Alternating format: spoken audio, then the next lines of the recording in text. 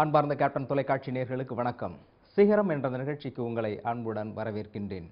உலகில் கடினமாக உழைப்பவர்களை விட திட்டமிட்டு கவனமாக உழைப்பவர்களே வெற்றி பெறுகிறார்கள். அப்படி வெற்றி பெற்றவர்கள் பல்வேறு துறைகளை சார்ந்த சாதனையாளர்களை நாம் சந்தித்து வருகின்றோம். அந்த வகையில் perfect industry group holding limited நிறுவனத்தினுடைய நிர்வாக இயக்குனர் வில்லியம் தாமஸ் அவர்களை நாம் சந்திக்க இருக்கின்றோம். சார் வணக்கம். வணக்கம் சார். 6 நாடுகளில் ஏறத்தாழ 3000 பேர்கள் பணியாற்றக்கூடிய ஒரு நிறுவனத்தினுடைய நிர்வாக இயக்குனராக இருக்கிறீங்க.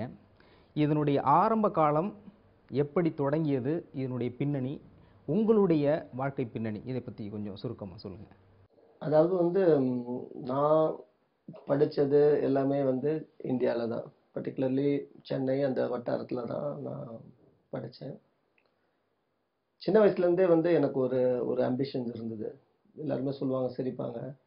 ஒரு சாம்பிராணி தோறதுல எல்லாரையும் பார்க்கும்போது சொல்லுவாங்க, அவன் பாருங்க எவ்வளோ பெரிய பிஸ்னஸ் மேன், அவனுக்கு 10 பைசா கிடைக்குது, ஆனால் போயிட்டு ஒரு வீட்லேயே போயிட்டு ஒரு கடையிலேயே போயிட்டு அவன் தூவிட்டு இருக்கான் அப்படின்னு எங்கள் வீட்டு மாடியிலேருந்து பார்த்துட்டு எங்கள் அம்மா கிட்டலாம் நான் சொல்லுவேன்.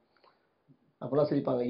அப்பயே அவனை ஒரு பிஸ்னஸ் மேனை தானே பார்த்தனே தவிர, அவர் யார் போய் தூவுறாரோ தாடியெல்லாம் வச்சுட்டு போயிட்டு தூவாங்களே, அவர் நான் போயிட்டு அவர் பைசா கேட்குறாரு, அதுக்காக ஒரு சாம்பிராணி போடுறாரு அப்படின்னு இல்லை. இது பிஸ்னஸ் மேன், அவருடைய வழி அது அப்படிதான் நம்ம பிஸ்னஸ் பண்ணணும்னு.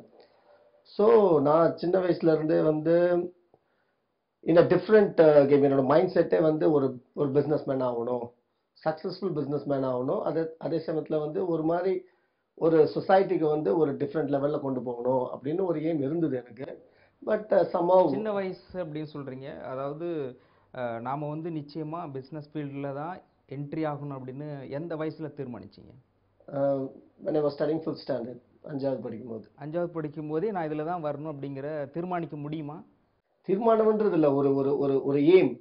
அதாவது லைஃப்பில் எதையாவது அச்சீவ் பண்ணணும்னா சம்திங் டிஃப்ரெண்ட்டாக திங்க் பண்ணணும். எனக்கு அந்த வயசுலேயே 10 வயசு இருக்கும் எனக்கு. That time it self I use to think. Every சின்ன விஷயமா இருந்தாலும் கால்குலேட் பண்ணுவேன், எப்படி பண்ணுறதுன்றது ஒரு ஒரு ஃபார்வர்ட் திங்கிங் இருக்கும் என்கிட்ட. அது என்னுடைய what you call attitude and என்னோட வழிமுறை, அந்த மாதிரி தான் நான் இல்லை, நீங்கள் பிஸ்னஸ் பற்றி திங்க் பண்ணுறது அப்படிங்கிறது உங்களுடைய குடும்பத்தை சார்ந்தவர்கள் அந்த ஃபீல்டில் இருக்கிறதுனாலயா? இல்லை இல்லை, குடும்பத்தை சார்ந்தவங்க பிஸ்னஸில் கிடையாது. முன்னாடி எங்கள் அப்பா வாஸ் பைலட் பென் கம்பெனியில் சீஃப் கமிஷனராக இருந்தாங்க. தாத்தா retired as a collector. So அவங்க எல்லாருமே எல்லா சித்தப்பா எல்லாருமே அப்ராடில் செட்டில்டு, தேர் ஆல் சயின்டிஸ்ட், எல்லாமே இட்ஸ் எஜுகேட்டட் ஃபேமிலியாக தான் என்னுடைய பேக்ரவுண்டு. அம்மா ஒரு ஸ்கூலில் டீச்சராக தான் இருந்தாங்க. என்னுடைய தாத்தா வாஸ் அ பிஸ்னஸ் மேன். அம்மா சைடில் இருக்க தாத்தா use to run business. So நான் சின்ன வயசில் தாத்தாலாம் வருவாங்க வீட்டுக்கு, டெய்லி வருவாங்க. அவங்க கூட வாக்கிங் போவேன், அவங்க கதையெல்லாம் சொல்லுவாங்க, பாட்டி வருவாங்க. ஸோ எனக்கு அப்பயே தெரியும். ஈவன் போனீங்கன்னா அந்த வீடியோ கேம்ஸ் விளையாண்டுட்டு இருப்பாங்க, இந்த தெருமுனையில் இருக்கும். So I use to go and see how to they make money, what to they to, people ஏன் வராங்க. ஸோ இதெல்லாம் நான் நிறையா சின்ன வயசுலேருந்தே பார்த்துட்டு இருந்திருக்கேன். அப்படியே க்ரோ அப் ஆகும்போது 10th ஸ்டாண்டர்ட் வந்த பிறகு எனக்கு சில இதில் சிவில் இன்ஜினியரிங் படிக்கணும் அப்படின்றது என்னுடைய ஒரு எய்மாக இருந்தது. ஸோ அப்போ 5வது படிக்கும்போது பிஸ்னஸை ஸ்டடி பண்ணுறீங்க, 10ஆவதுல ஒரு எய்ம் அப்படிங்கிறீங்க. ஒரு ஷார்ட் பீரியடில் சின்ன வயசுல அந்த அளவுக்கு எப்படி உங்களால் தீர்மானிக்க முடியுது? தீர்மானம் பண்ணல, ஒரு நினைப்பு தான், ஒரு சிந்தனை, ஒரு ஒரு ஒரு ஒரு திங்கிங். இந்த மாதிரி இருக்கலாம், இந்த மாதிரி பண்ணணும் அப்படின்றது என்னோட திங்கிங். நான் பார்த்துருக்கேன் ஜென்ரலாக தான் சொன்னேனே, ஒரு சின்ன இதுலேருந்து எனக்கு இன்றைக்கி அந்த இன்சிடென்ட் ஞாபகம் இருக்குது. நான் மாடியிலேருந்து அவரை பார்க்கும்போது அந்த ஒரு கடையிலையாக போயிட்டு போட்டுட்டு அப்படியே போவார் அவர். ஸோ நான் பார்க்கும்போது ஒருத்தவங்க அது ஒரு பிஸ்னஸ் எய்ம் தான். So it is a thinking என்னோட மைண்டில் அப்பயே செட் ஆச்சு. ஸோ இன்னொன்று எனக்கு சிவிலில் ரொம்ப இன்ட்ரெஸ்டட், கன்ஸ்ட்ரக்ஷன் அந்த மாதிரி. ஸோ சின்ன வயசுலேயே பண்ணணும்னா என்ன, 10th முடிச்சுட்டு போகக்கூடிய ஒரே இடம் diploma in civil engineering. So நான் வீட்டில் சொன்ன ஒத்துக்கலை. ஏன்னா எல்லாருமே இன்ஜினியரிங் படிச்சிருக்காங்க, கிராஜுவேட்ஸ், ஃபஸ்ட்டு கிராஜுவேஷன் தான் டைரெக்டாக போகணும், not going for a diploma அப்படின்னாங்க. ஸோ நான் சேர்ந்துட்டேன். 11th ஃபர்ஸ்ட் குரூப்பு போய் சேர்ந்தாச்சு, ப்ராட்வேயில் சேர்ந்துட்டேன் ஸ்கூலில். சரியாக படிக்கலை. அண்ட் நான் ஸ்போர்ட்ஸ்லேயும் நிறையா ஈடுபாடோடு இருப்பேன். நான் இந்த டீம்லலாம் இருந்தேன், நான் ஃபுட்பால் டீம் எல்லாம். ஸோ பேசிக்கலி பார்த்தீங்கன்னா குவார்டர்லி எக்ஸாமில் ஃபெயில் ஆகிட்டேன். நான் ரிசல்ட்டை சொல்லலை. So it was January 92, January sorry 86, 87, 88. So நான் எங்கள் அம்மா கிட்ட நைட் சொல்கிறேன், எங்கள் அப்பா அப்போ ஊரில் இல்லை, அடிக்கடி ஊருக்கு போயிடுவாங்க.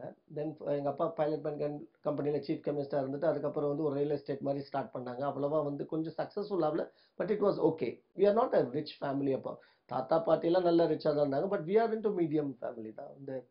We are not depend on anybody, but we are running. So அம்மாட்ட வந்து சொன்னேன், இந்த மாதிரி ஒரு அப்போ வந்து இந்த இந்த சீட் கிடைக்கிறதுக்குலாம் வந்து தெர் இஸ் சம் ப்ரொசீஜர்ஸ். இது ஒரு ப்ரைவேட் காலேஜ் புதுசாக ஓப்பன் பண்ணியிருக்காங்க காஞ்சிபுரத்தில், லெட்ஸ் கோ. எங்கள் அம்மா வந்து நான் என்ன சொன்னாலும் செய்வாங்க. என்ன 2 பேருக்கு நான் செல்ல பிள்ளை. இருந்தாலும் எங்கள் அக்கா 2 பேர் இருக்காங்க. தேர் ஆல் எம்எஸ்சி படிச்சு பயோகெமிஸ்ட்ரி. அந்த மாதிரி எங்கள் இன்னொரு அக்கா எம்எஸ்சி மேத்தமேட்டிக்ஸ். என் தம்பி படிச்சுட்டு இருந்தான். ஸோ நான் அக்காட்ட சொன்னேன், எங்கள் அம்மாட்ட சொன்னேன். எங்கள் அம்மா சொன்னாங்க ஓகே போகலான்னு. சரி போனோம், பஸ் பிடிச்சி காஞ்சிபுரம் போனோம். அந்த காலேஜை போய் பார்க்கும்போது பார்த்தீங்கன்னா ஒரு 2 ஷெட்டு தான் இருந்தது. அப்போ தான் ஆரம்பிச்சிருக்காங்க, ஃபர்ஸ்ட் இயர் ஸ்டூடெண்ட் தாங்க.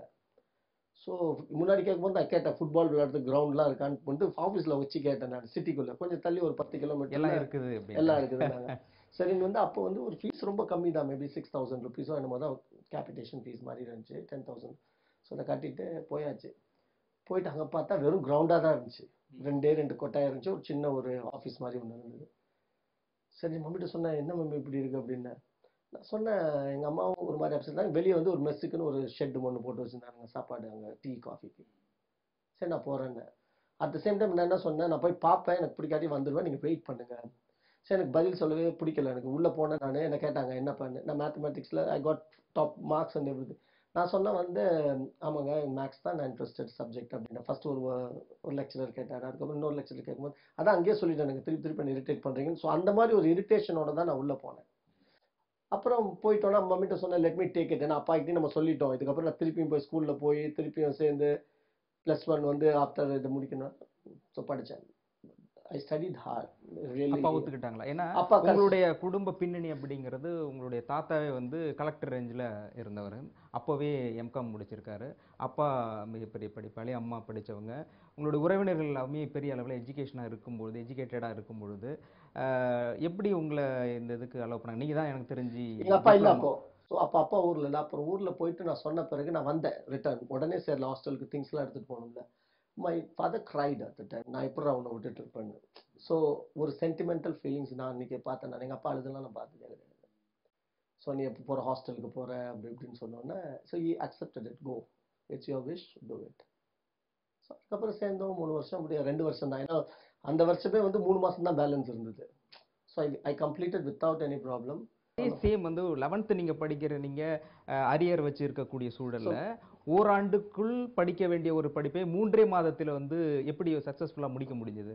அதுதாங்க, தட் இஸ் த ஃபோக்கஸ். நான் சொன்னேன், பிஸ்னஸ்க்கு வந்து வெறும் hard working is not going to work. அதே மாதிரி வந்து எதுக்குமே வந்து நான் டே அண்ட் நைட்டு படிக்கிறேன், மனப்பாடம் பண்ணுறேன், நாளைக்கு காலையில் போய் என்னுடைய ஃபோக்கஸே எப்படி தெரியுங்களா, எக்ஸாமுக்கு முந்தின நாள் ஐ டோன்ட் ரீட். ஜாலியாக கிளம்பி சினிமாவுக்கு போவோம். மைண்ட் வந்து அந்த புக்ஸில் இருக்காது எனக்கு. அதே மாதிரி என்னோட டீமே அப்படிதான். நாங்கள் ஒரு 9 ஃப்ரெண்ட்ஸ் இருந்தோம். நான் ஃபர்ஸ்ட் ஹாஸ்டலில் இருந்தேன் ஒரு 1 மந்த் 2 மந்த். தென் அப்பாட்ட சொல்லி நான் தனியாக வீடு எடுக்கிறேன்னு காஞ்சிபுரம் சிட்டிக்குள்ள வீடு எடுத்துட்டோம். ஸோ ஸ்டடி பண்ணுறதுக்குனே வருவாங்க. அப்போ எல்லாத்தையும் நான் நைட்டு சைக்கிள் தான். சைக்கிள் எடுத்துகிட்டு ஒரு சினிமாவுக்கு போவோம். அங்கேருந்து கொஞ்சம் தூரம் ஒரு 5-6 கிலோமீட்டர் டிரைவ் பண்ணிவிட்டு அடுத்த நாள் we use to go and attend exam. And every திங்கில் வந்து ஆல்மோஸ்ட் ஐ வாஸ் டாப். ஒருத்தர் நல்லா படிப்பார். அதில் அவன் ஃபர்ஸ்ட் தான், நான் செகண்ட். பரீட்சைக்கு போற முதல் நாள் தான் படம் பார்ப்பீங்களா? எப்பயுமே இல்லை இல்லை இல்லை இல்லை, எப்பொழுதெல்லாம் படம்லாம் பார்க்கறது கிடையாது. We use to have. நான் அந்த இடத்துல அந்த பொட்டு காட்டில் கூட வந்து we develop lot of sports activity.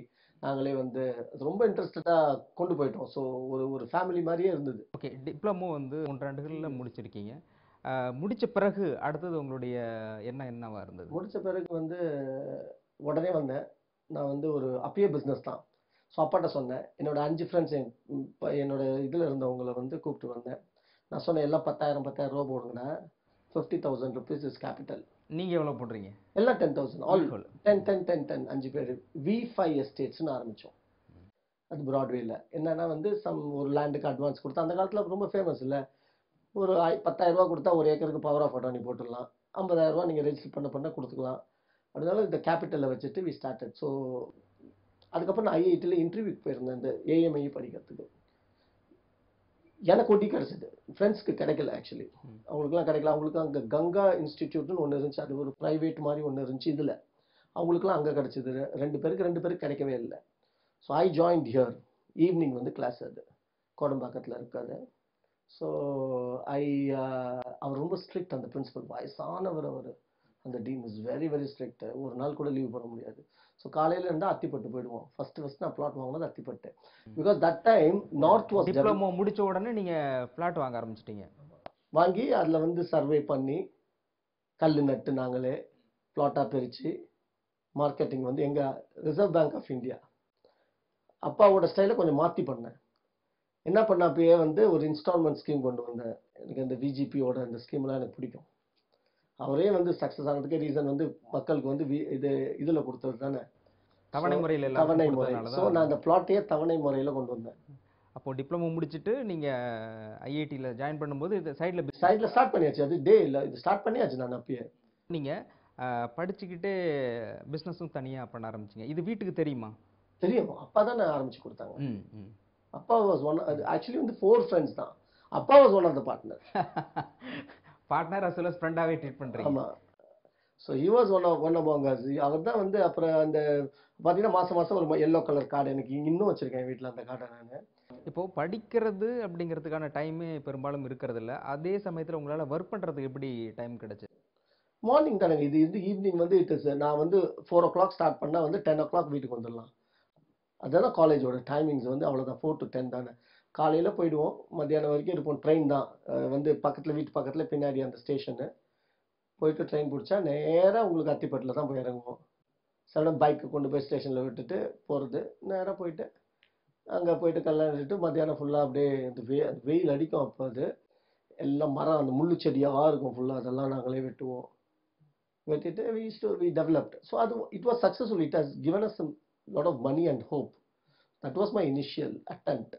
அதுக்கப்புறம் வந்து ஒரு வீட்டில், ஸோ தென் பண்ணிக்கிட்டே இருக்கும்போது நடுவில் என்ன பண்ணேன், எல்லாம் சொன்னாங்க பாம்பே போகணும் அப்படி இப்படின்னு சொல்லிட்டு. ஸோ தென் இந்த மாதிரி சித்தப்பா கூப்பிட்டுட்டே இருக்காங்க, you two your business, mechanical, இந்த ஆயில் ஃபீல்ட்லலாம் போங்க நல்லா இருக்கும்னாங்க. சரி பிடிக்காம கொள்ளாமல், அப்போ I was having a love affair also. So பிடிக்காம கொள்ளாமல் வந்து போக வச்சாங்க. போயிட்டு அங்கே ஒரு 1 monthல உடனே வேலை கிடச்சிது. அவங்க என்ன 1 month டிப்யூட் பண்ணிட்டு டெல்லிக்கு அமிச்சாங்க. ஐ use to be very very active in the office it self. So ஒரு அசைன்மெண்ட் ஒன்று கொடுத்தாங்க டெல்லியில். அது ஒரு 2-3 months பார்த்துட்டு இருக்கும்போது தென் there was 3 platforms. India kosher, hotel பாப்பா, இந்தியா லீமான்னு பிளாட்ஃபார்ம் ஹூக்அப். அதுக்கு என்ன அமுச்சு வச்சிருந்தாங்க. அதெல்லாம் ரொம்ப அந்த சின்ன வயசுல அது ஒரு opportunity, was very big opportunity. எந்த வயசுல ஜாயின் பண்ணீங்க? It was about 20 years. 20 years. Okay, good. So அதில் வந்து ஜாயின் பண்ண வைக்கிறது வந்து it was a very big. 20 years 21 yearsல போயிட்டு நீங்கள் போயிட்டு அங்கே போய் சேர்ந்து அதுக்கப்புறம் வந்து என்ன சொன்னாங்க, நீ அப்ராட் போகும், வி வில் டெப்யூட் யூ தேர் இன் ராட்டர்டாம்னு சொல்லிட்டு. பாஸ்போர்ட் இல்லை, பாஸ்போர்ட் எடுக்கிறதுக்காக வந்தேன். So I delayed my self. Passport கிடச்சிருச்சு ஜூனில், but I delayed going there by August. So August நாங்கள் போகும்போது யாரையும் அனுப்பிட்டாங்க. So I had a thought I should go abroad, இங்கே பார்த்தது போதும். So then I applied in Canada and then I applied in Dubai. கனடாவும் கிடச்சிது. Canada என்ன சொன்னாங்க, you have to give a bond for 3 years. So I was not interested to give any bond. So அப்புறம் இதுலேருந்து வந்தாங்க. இது interview முடிச்சுட்டு நான் இந்த இன்டர்வியூக்கு போகிறேன். எனக்கு இன்னும் நல்லா ஞாபகம் இருக்குது. மால்வியா நகர் டெல்லியில் ஐ வாஸ் அட்டெண்டிங் த இன்டர்வியூக்காக போகணும். அன்றைக்கி முடியல, ஓஎன்ஜிசி ஸ்டாஃப்லாம் வந்துட்டாங்க ஆஃபீஸ்க்கு. இது ஓஹெச்சிஎஸ்ன்னு, ஆஃப்ஷோர் ஹூக்கப் அண்ட் கன்ஸ்ட்ரக்ஷன் சர்வீசஸ்ன்னு. எனக்கு அந்த டைமில் போக முடியல. சரி பாஸ்போர்ட் முன்னாடியே வாங்கி வச்சுட்டாங்க. ஸோ ஈவினிங் போய் பாஸ்போர்ட்டை கலெக்ட் பண்ணலான்னு சொல்லிட்டு evening I went around 4:30. I went to Malviya நகர். அந்த ஆஃபீஸ் போனேன், நாராயணான்னு ஒரு இடத்துல போனேன். நான் போய் உட்காந்துருந்தேன், பாஸ்போர்ட் கொடுங்கன்னு. இன்டர்வியூ வர முடியல, நான் லேட் ஆச்சு. இருப்பான்னு ஒரு 20 minutes ஆச்சு. ஐ வாஸ் வெரி, பாஸ்போர்ட்டை கொடுங்க, டைம் ஆச்சு, ஐ ஹேவ் டு கோ அப்படின்னு. அப்போ ஒருத்தர் வந்து வாஷ்ரூம் மாதிரி வெளியே இருக்குது, வாஷ்ரூம் போயிட்டு உள்ளே வந்தார். அவர் என்ன பார்த்தாரு, சென்ட் திஸ் பாய் அப்படின்னாரு. அவங்க இன்டர்வியூ பண்ணவங்க இருக்கிறாங்க கிளம்புறதுக்கு முன்னாடி அந்த இடத்துல. சென்ட் திஸ் பாய் அப்படின்னாரு. எனக்கு அவர் Hari மோரேஸ்ன்றது, is my very good what I say, is a very big very good entrepreneur our. So அவர் உள்ளே கூப்பிட்டாரு. உள்ளே போனேன். அவங்க கேட்டாங்க வந்து, இது வந்து ஒரு இன்ஜினியரிங், மெக்கானிக்கல் இன்ஜினியரிங் கம்பெனி, நீ சிவில் படிச்சுட்டு அதுக்கப்புறம் நீ பண்ணியிருக்க, ஸோ ஹவு யூ கேன் டூன் அப்படின்னு ஒரு பெரிய ஒரு டிராயிங்கை ஸ்ப்ரெட் பண்ணி கேட்டார். நான் சொன்னேன், sir I don't want to waste your time, particularly I don't know this, but I can learn just like that. இந்த கனெக்ஷன்ஸ்லாம், if you give me an opportunity, then it is up to you. This was the only question and only answer. Personal, what is the salary போட்டாரு. You will join as a junior engineer. The salary will be 1,200 dirhams only. 1,200 அப்போ வந்து Indian money 15,000 rupees. இவ்வளோ தான் கொடுப்போம், accommodation will give. ஆனால் வந்து அவரும் பாருங்க பிஸ்னஸ் மேன் எப்படின்றத அன்னைக்கு தான் இல்லை, இது எப்படி அவர் செலக்ட் பண்ணுறாரு? அதாவது ஒரு கேள்வி கேட்டு அதுக்கு சரியான பதில் சொன்னால் நீங்கள் அப்பாயின்மெண்ட் கொடுக்கறதுங்கிறது கரெக்டானது. ஆனால் அவர் கேட்ட கேள்வி நீங்கள் பதிலே சொல்ல தெரியல அப்படிங்கிறத வச்சு எப்படி ஒரு அப்பாயின்மெண்ட்? அதுதான் சொல்லுவேன். நான் வெளியில் உட்காந்துருக்கிறத அவர் அப்சர்வ் பண்ணியிருக்காரு ஆஃபீஸில் இருந்து. Okay. how I was forcing டைமை பார்த்துட்டு இருந்திருக்கேன். அவர் சொன்னார் அதுக்கப்புறம். Okay, so I was not trying to waste my time தேர். ரெண்டாவது உள்ளே போகும்போது கூட அவர்கிட்ட சொன்ன பார்த்தீங்களா, நீங்கள் வந்து I don't want to waste your time sir, I can say that this is what. எனக்கு தெரியும் இது வால்வ் இது கனெக்ட் பண்ணுறதெல்லாம், பட் ஆக்சுவலியாக வந்து நான் வந்து இன்னும் கொஞ்சம் டீப்பாக ஸ்டடி பண்ணணும். நான் இருந்தது ஹூக்கப்பில் பைப்பிங், அவர் காமிச்சது ஒரு ஸ்ட்ரக்சரல் ட்ராயிங். ஓகே, ஸோ நான் சொன்னேன் அவர்கிட்ட, but it doesn't take time. As an engineer I can learn just like that. அப்போ வந்து இந்த ஒரு கம்மி போஸ்ட் பண்ணி ஒரு மினிமம், அப்போ அவரும் ஒரு பிஸ்னஸ் மேன்ன்றது அப்போ தான் நான் அவரை அப்சர்வ் பண்ணேன். அப்போ என்ன சொன்னார், your salary is 1200 dirhams. He said your salary Indian rupees is about 10,000 rupees, but சாப்பாட்டுக்கு உங்களுக்கு வந்து 200 dirham தான் செலவாகும். He told us dirhams. அப்படிதான் வந்து அதுக்கு 2500 ரூபா போயிடுன்றத அவர் வேற விதமா சொன்னார். அதுவும் எனக்கு அவர்கிட்ட அன்னைக்கு பிடிச்ச விஷயம் அது. அதுக்கப்புறம் போயிட்டாரு கிளம்பி. ஆகஸ்ட் இன்டர்வியூ முடிஞ்சது, போயிட்டாரு. 15 நாள் விசா, வேலையை விடு, we will take you. He was waiting. 15வது நாள் வந்துச்சு, வரல எதுவும். I called him direct numberல. Oh, you wait Thomas, your visa will come அப்படின்னாரு. இன்னொரு 1 week போச்சு, திருப்பி கால் பண்ணார். Third time, I have never seen a person calling me just like that, a chairman of the company, இத்தனை வாட்டி கூப்பிட்டுக்கிட்டே இருக்கேன் அப்படின்னு. Sir, I can't waste my time. You told me to resign, I resigned. September visa அமிச்சாங்க. September 20th, September 28th I flew from Delhi itself. I went. பைசா தேவையில்லை, எங்கள் பாஸே வந்து he gave me the ticket money. 7,000 rupees was the ticket. Sahara Airlines. I still remember. So I went. அங்கே போனோன்னே திடீர்னு, ஏன்னா வந்து ரொம்ப ஒரு இதாக இருப்பேன், யாரும் தப்பு பண்ணாலும் அங்கே எல்லாருக்கும் கவரால் போடணும், நான் போட மாட்டேன். நான் ஏன் போட மாட்டேன்னா, நான் சொன்ன வந்து இல்லை, நீங்கள் எல்லா விஷயத்துலையுமே ஒரு முரண்பட்டு இருக்கிறதாவே தெரிகிறது. ஃபஸ்ட்டு போனால் இப்படி தான் இருக்கணும், இப்படி பண்ண மாட்டேன், என்னை கொடுங்க, கொடுக்கலன்னா அப்படி செய்ய மாட்டேன் அப்படிங்கிற ஒரு டெரராகவே போயிட்டு இருக்க மாதிரி. டெரர்னு கிடையாதுங்க. ஆக்சுவலி வந்து பார்த்தீங்கன்னா சர்டன் திங்ஸ் தப்புன்றதை வந்து நான் வந்து அதை சமாளித்து இவங்க குட் புக்ஸில் இருக்கணும், அந்த ஆமாசாமி போட்டுட்டு அப்படி பண்ற ஒரு ஆட்டிடியூட் எனக்கு கிடையாது. இல்ல, பேசிக்கலா அப்ப உங்கள்கிட்ட ஒர்க் பண்றவங்க அதே மாதிரி எடுத்து பேசினா நீங்க கண்டிப்பா நான் ஏத்துக்குவேன். நான் கண்டிப்பா இப்ப பேசுறாங்க. இப்போ வந்து ஃபர்ஸ்ட் ஆஃப் ஆல் வந்து நானே ஒரு டெரரா இருக்கனால ரூம்குள்ள வர்றதுக்கு வந்து கொஞ்சம் யோசிப்பாங்க. கம்பெனியை பொறுத்த வரைக்கும் it's totally different. Most of my friends and classmates there all my managers. இப்போ துபாயில் எல்லாருமே அவங்கள கொண்டு வந்தது அங்கே வச்சிருக்கேன். ஸோ இப்போ நான் ஃபர்ஸ்ட் போனோன்னே துபாய்க்கு போனேன், ஒரு போலோ நெக் ஷர்ட் போட்டுட்டு போனேன். பார்த்தாங்க, ஒர்க் பண்ணிட்டு இருந்தோம். அவங்க என்ன சொன்னாங்க, கவர். நான் சொன்ன கவரால் will be uncomfortable. I don't want to stand at white and whiteல கொடுப்பாங்க. I want to get into the job and learn. நீங்க கை வச்சாதான் கத்துக்க முடியும். நீ சூப்பர்வைசர், நீ இன்ஜினியர், நீ வெளியே நின்று பார்த்துருந்தா, அதனால I will not put that. I will wear a normal which I can go inside flexible and all. ஒத்துக்கிட்டாங்க. They gave me permission for that. அந்த பிசிக்கலா பார்ப்பாங்க, நைட் 12 மணி வரைக்கும் இருக்கிறது எல்லாம் பார்ப்பாரு. ஸோ திடீர்னு வந்து இந்த எக்ஸ்ட்ரா லேபர்ஸ்லாம் எடுத்தலாம். நான் போய் ரிசைன் பண்ணேன். 3 times I resigned. That time Hari Morris told me, Mr. Hari, டக்கு டக்குன்னு எடுத்துருவீங்க. போனேன். Mr. Hari Morris that time said, see, I'm seeing you. One day you will sit in this chair. This he told me in the year of எனக்கு இன்னும் ஞாபகம் இருக்கு, 94ல சொன்னாரு. போய் 2வது வருஷத்துல சொன்னாரு, you'll be sitting in this chair அப்படின்னு சொன்னாரு. So I said, thank you very much, sir. Go to Kuwait.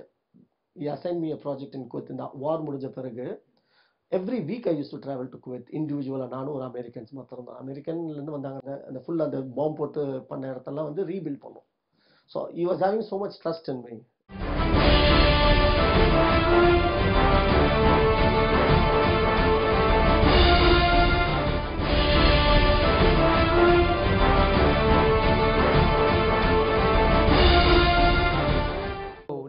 எந்த ஒரு முடிவும் உடனுக்குடன் எடுத்து வெளியில் போகிறதா இருந்தாலும் ரிசைன் பண்ணுறதா இருந்தாலும் எடுக்கிறதுக்கு காரணம் வீட்டில் உங்களுக்கு வந்து ஒரு கமிட்மெண்ட் இல்லை அப்படிங்கிறதுனால அந்த டிசிஷன் எடுக்க முடியுது.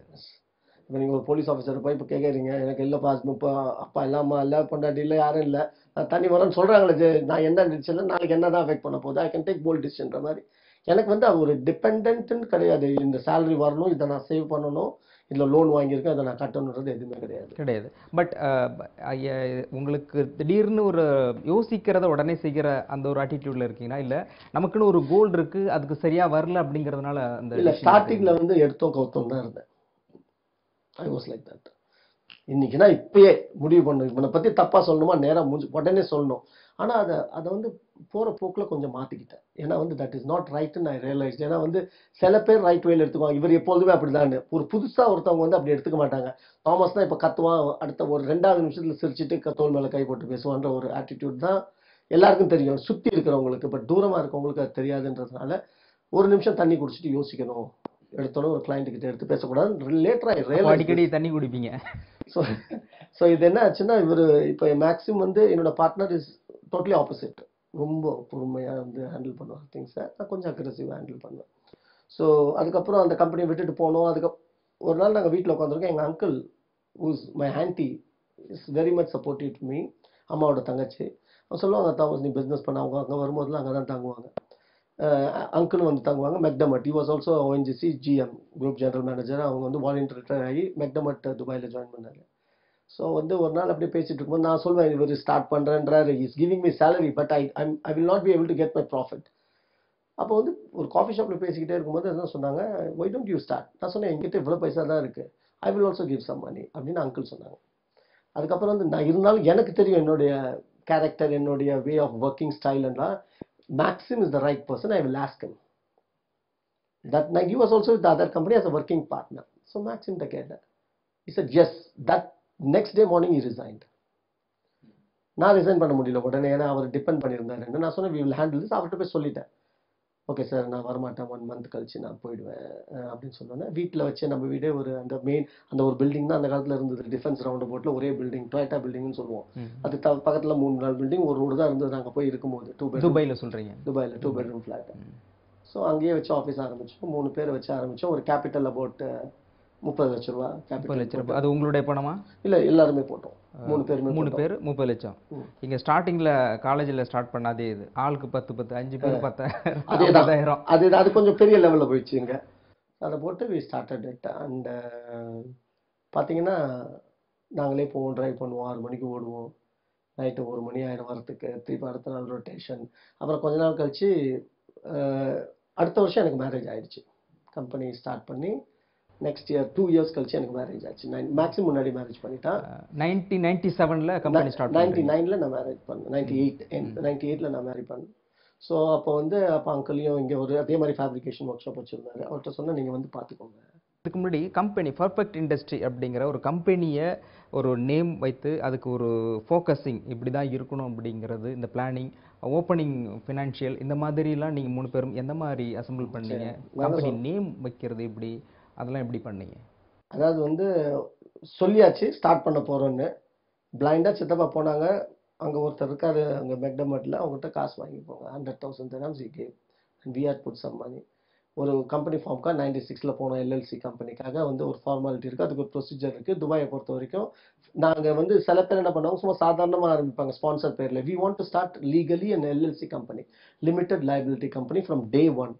ஸோ அதனால வந்து ஒரு ஆடிட்டர் அப்பாயிண்ட் பண்ணி ஸ்டார்டிங்லே ஸோ ஒர்க் பண்ணிட்டு இருந்தோம் சைட் பை சைட் சின்னதாக. பட் இந்த ப்ராசஸ் 96 நடந்துட்டு இருந்தது. அப்புறம் 97 we got the license. February approval கிடைச்சது. then we got the license. So அந்த ப்ராசஸ் நடக்கும்போதே ஒரு பெரிய ஒரு பிளானிங் கிடையாது. நாங்கள் மல்டிநேஷ்னல்ஸ் மாதிரி வந்து இது இருக்கணும்னு. It was instant decision and we started. We took a small place on rent and we started. 3 பேரை வச்சு தான் ஆரம்பித்தோம். அப்புறம் படிப்படியாக அது 18 பேர். என்ன கம்பெனி, எந்த பேஸ் பண்ணி ஆரம்பிச்சிங்க? நேம். இப்போ நேமை பற்றி நீங்கள் முன்னாடி கேட்டீங்க. நேமை பொறுத்த வரைக்கும் பார்த்தீங்கன்னா we had டைனமிக்னு ஒரு நேம் எங்கள்கிட்ட இருந்துச்சு. Dynamic, that's the name we wanted to keep. Dynamic இன்ஜினியரிங்னு. But dynamic இன்ஜினியரிங்ன்றது எனக்கு கிடைக்கல. ரெஜிஸ்ட்ரேஷன் ஆல்ரெடி இருந்துச்சு, டைனமிக்ன்ற பேர் கிடைக்கல. அதுக்கப்புறம் வந்து then we selected a name called Perfect. So perfect இண்டஸ்ட்ரீஸ்னு. என்ன ஃபோக்கஸ் இருந்ததுன்னா வந்து as a கம்பெனின்னு வந்து ஃபோக்கஸ் பார்த்தீங்கன்னா ஃபேப்ரிகேஷன் ஃபீல்டு தான், ஸ்டீல் ஃபேப்ரிகேஷன். அதில் தான் வந்தோம் 2 பேருமே. ஸோ ஸ்டீல் ஃபேப்ரிகேஷன் தான் தொடங்கணும்னு சொல்லிட்டு வி ஸ்டார்டட் வெரி ஸ்மால் லெவலில் வந்து சின்ன ப்ராஜெக்ட் எடுத்து ஸ்டீல் ஃபேப்ரிகேஷன் ஆரம்பித்தோம். எங்கள் ஐடியாஸ் வந்து maximum had experience in coil coating line. அது வந்து அவர் அதில் ஒர்க் பண்ணியிருக்காரு, ரீஃபர்பிஷ் பண்ணுறதுலாம். Always we use to have a thought. அப்போ ஒரு UK paste person was there with the technology. அவர் எங்கள்கிட்ட சொல்லிட்டு இருந்தார், நம்மளாம் சேர்ந்து பண்ணுவோம், நீங்கள் எங்களை சப்போர்ட் பண்ணிங்கன்னா. My technology is totally different. இதுக்கு வந்து ஒரு காஸ்ட், ஒரு மிஷினை போடுறதுக்கு $15-20 million ஒரு ப்ராஜெக்டை போடுறதுக்கு ஆகும்னா இதை பொறுத்த வரைக்கும் நம்ம வந்து ஒரு $3-4 million, $2-3 million நம்ம போட்டுடலாம். ஸோ அந்த ஐடியா வந்து first of all he has thrown that idea with these guys, Nigerian party. That guy has met them in US. So அங்கேருந்து எங்களை கூப்பிட்டாரு, தாமஸ் இந்த மாதிரி நான் கொண்டு வந்தால் you will be interested, you can fabricate it அப்படின்னு சொல்லிட்டு we said yes.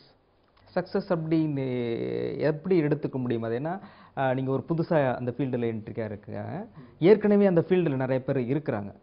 So work பண்ணிட்டு இருக்கும்போது அவங்கள பிரேக் பண்ணி ஒரு ஆர்டர் எடுத்து எப்படி சக்ஸஸ் பண்ண முடிஞ்சது? இது வந்து கிவ் அண்ட் டேக் பாலிசி தாங்க. If you see, he has an advantage. If I have to go to US or Australia, அங்கே போயிட்டு வந்து இந்த லைனை வந்து விற்கணும்னா, இந்த லைனை வாங்கணும்னா he has to spend about $5-10 million. எங்கள்கிட்ட என்ன ரிஸ்க் எடுத்தாரு? $500,000 ரிஸ்க் எடுத்தாரு. So what he thought, if this people seat பண்ணணும்னு நினச்சா சீட் பண்ணுவாங்க. Okay, but he thought that these guys can do, youngsters, young blood, they will do it. So அனுப்பணும்னா first இந்த oven manufacturing critical, but we concentrated, we made that product. First shipment அமிச்சோம். Then part it is 500 அடி லென்த்தில் இருக்கக்கூடிய ஒரு line. இங்கே coil load பண்ணிங்கன்னா ஆட்டோமேட்டிக்காக அது load ஆகி அது பெயிண்டிங் க்ளீன் பண்ணோம், அந்த காயிலை பெயிண்ட் பண்ணோம், ஓவனுக்கு போவோம், பேர்ன் பண்ணோம், க்யூர் பண்ணோம், திருப்பியும் அகெயின் இன்னொரு கோட்டிங் போவோம், பேட் பண்ணி ரெடி டு டிஸ்பேட்ச். அங்கேருந்து இங்கே வரத்துக்கு வந்து பர் மினிட் வந்து இவ்வளோ coils 30-40 meters of coils will get ready for dispatch. So அதை வந்து நாங்கள் பண்ணும்போது இந்த எலக்ட்ரானிக்கில் ரூம்குள்ளே உட்காந்து அப்படியே கண்ட்ரோல் பண்ணுறது பிஎல்சிலாம் கிடையாது. எல்லாமே ஒரு 6-7 பேர் operators can control manually. That was develop beautifully. அந்த அப்ளை பண்ணோம். அப்புறம் இவர் அமிச்சோம், இந்த பிரிட்டிஷ் கையை வந்து we send M go there and two the installation. So we use to go to C. So இவர் போனார், எல்லாம் இன்ஸ்டால் பண்ணார். இன்ஸ்டால் பண்ணிவிட்டு பார்த்தீங்கன்னா சக்ஸஸ்ஃபுல்லாக இட் வாஸ் ரன்னிங். ரன் பண்ணிக்கிட்டு இருக்கும்போதே வந்து எதுக்கு சொன்ன சக்ஸஸ்ஃபுல்லாக உடனே ஓடிடுச்சு. Within that 6 months time, he gave another order for another coil coating line.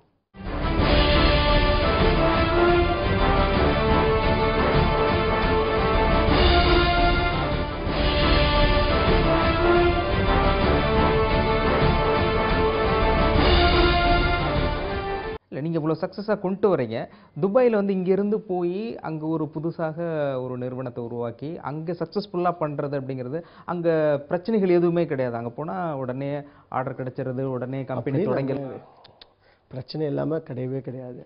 அதாவது பார்த்தீங்கன்னா வந்து ஃபைனான்ஷியலி பார்த்தீங்கன்னா துபாய் ஒரு மார்க்கெட். அப்படி எதுனாலும் கிரெடிட். இன்றைக்கி நீங்கள் போட்டுட்டீங்கன்னா காசு 30 நாள் 60 நாள் கழிச்சு தான் கொடுப்பாங்க. You have to rotate your money. It is not easy. Bank உங்களை சப்போர்ட் பண்ணாது. ஏன்னா எக்ஸ்பேட் ரேட் ஃபஸ்ட்டு 2 years உங்களுக்கு ட்ராக் ரெக்கார்டு காட்டணும். நீங்கள் நம்ப மாட்டீங்க, we use to take on interest 5% per month to give the salary on time. ஏன்னா வந்து ஒரு வாட்டி வந்து நம்ம சேலரி கொடுக்கல, workers was we focus more on the workers. ஏன்னா அவங்க லேபர் இன்டென்சிவ் பிஸ்னஸ். இது fabrication is a labour intensive. So அவங்கள வந்து நம்ம வந்து டிப்ரைவ் பண்ணக்கூடாது, அவங்கள வந்து ஒரு கஷ்டப்படுத்தக்கூடாது. அதில் தான் ஃபோக்கஸாக இருந்தோமே தவிர, எவ்வளோ பிரச்சனைகள் வந்தாலும் அதை நீங்கள் ஏற்றுக்கிறீங்க, அதை வந்து வேலையாட்கள் கீழ்மட்ட லெவலுக்கு போகக்கூடாதுன்றது வந்து ஒரு குறிக்கோளாக இருந்தோம். சித்தப்பாலாம் வந்து நிறையா திடீர்னு சொல்லுவேன், அவர் யார்ட்டாவது ஃப்ரெண்ட்டை சொல்லுவார், போயிட்டு ஒரு 50,000 தினம் வாங்கிக்கோங்க. So we use to go and collect it and then we use to repay it. அந்த மாதிரிலாம் நிறைய ஃபேஸ் பண்ணியிருக்கோம்.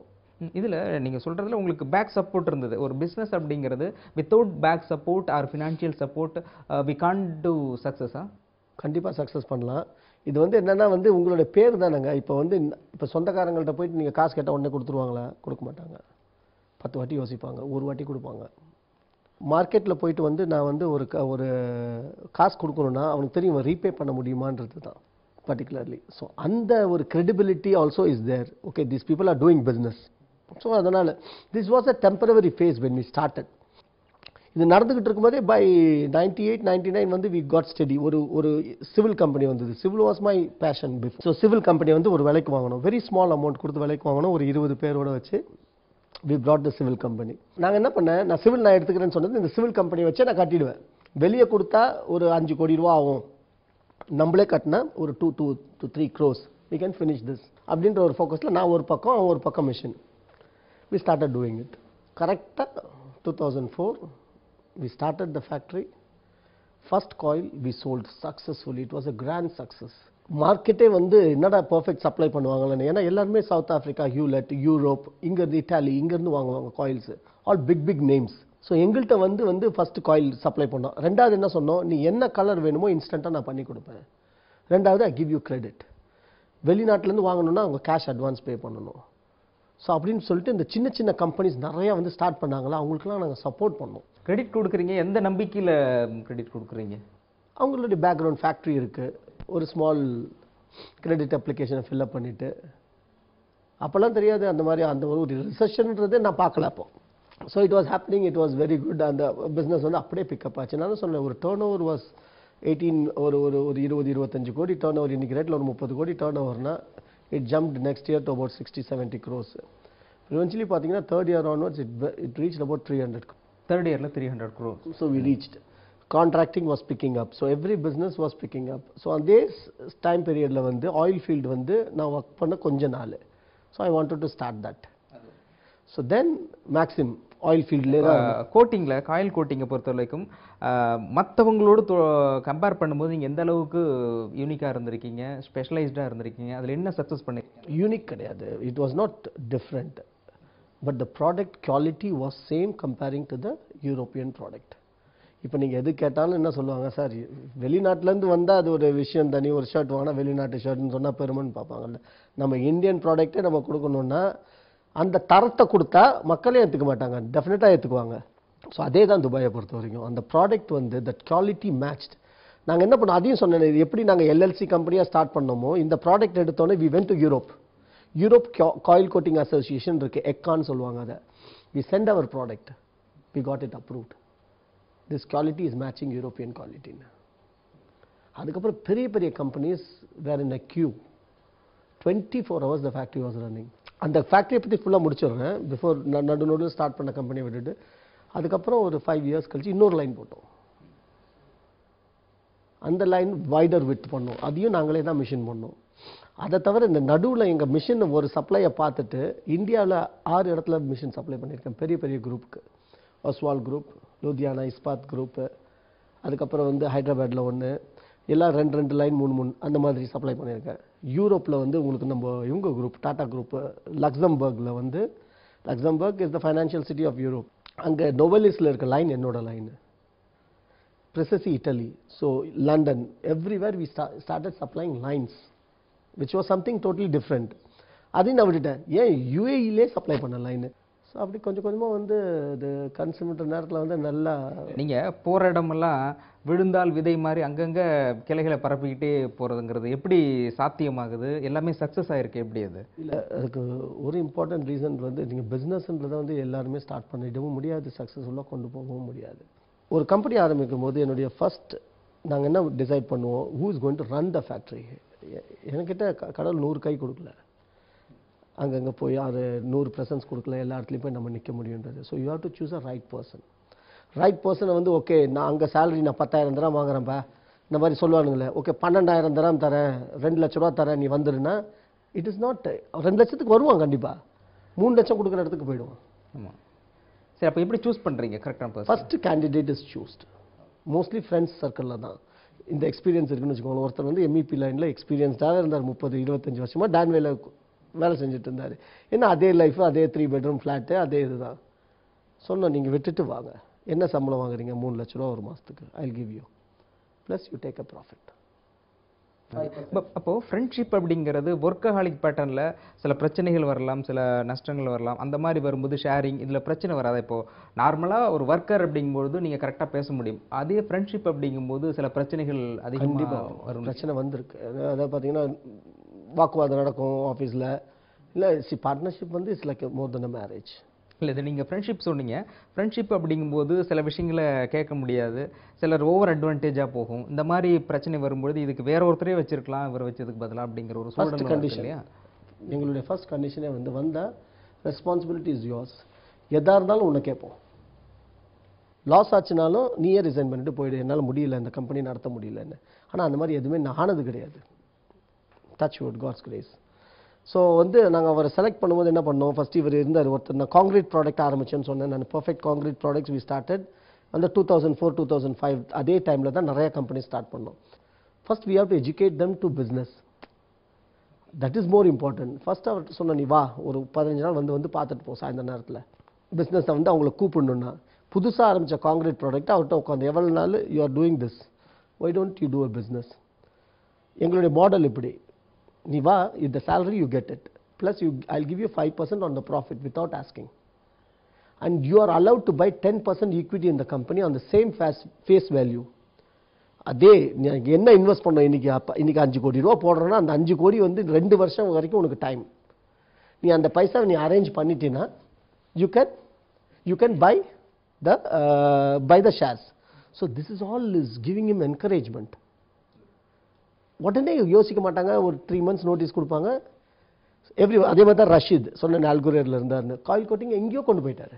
இந்த காயில் கோட்டிங்லேருந்து அவங்கள்ட்ட நான் திரும்ப கேட்குறது, காயில் கோட்டிங் அப்படிங்கிறது டோட்டலி டிஃப்ரெண்ட் ஃப்ரம் அதர்ஸ் அப்படிங்க. அதில் எந்த அளவுக்கு அச்சீவ் பண்ணியிருக்கிறீங்க? அதில் பேட்டன் ரைட்ஸ் ஏதாவது எடுத்துப்பீங்களா? இல்லை, பேட்டன் ரைட்ஸ் காயில் கோட்டிங்கை பொறுத்த வரைக்கும் பேட்டன் ரைட்ஸ் கிடையாது. Coil is a general thing. என்ன ஒன்றுனா மக்களுக்கு என்ன, நம்பர் 1 வந்து இந்த காயில் ப்ராடக்ட் நீங்கள் சப்ளை பண்ணும்போது you have to give a guarantee 10 to 20 years. நாங்கள் ஒரு புதுசு, எங்களுக்கு இது கிடையாது, பேக்கப் கிடையாது. இந்த மாதிரி Hewlett south Africa 100 years record இருக்குது, 50 years ரெக்கார்ட் இருக்குலாம் கிடையாது. ஃபஸ்ட்டு வந்து ஒரு ட்ரஸ்ட்டை க்ரியேட் பண்ணணும். ஃபஸ்ட்டு ப்ராடக்ட் போச்சு, அவங்க யூஸ் பண்ணாங்க, ஒரு ப்ராப்ளம் இல்லை. அதுக்கப்புறம் நாங்கள் ஸ்டாப் பண்ணிடல. ஓகே இப்படி பெட்டி பிஸ்னஸ் மாதிரி பண்ண வேணாம்னு சொல்லிட்டு எக்கா காமிச்சோம். குவாலிட்டியை ப்ரூவ் பண்ணோம். மற்றவங்களோட பெட்டராக இல்லை, மற்றவங்களோட எங்களுடைய சர்வீஸ் பெட்டராக இருந்துச்சு.